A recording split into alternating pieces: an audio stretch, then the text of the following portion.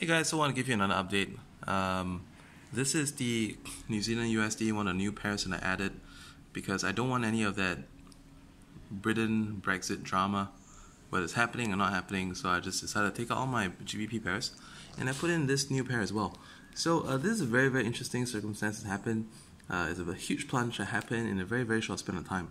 So I'm excited to see how this handles, and so far the floating is very small, and previously in my previous algo the floating could have got bigger than this in just such a short span of time. So I'm very excited to see how this handles out, and basically once this set of trades is true, I think we're ready to go ahead with the FireYourBossV2. Bye for now.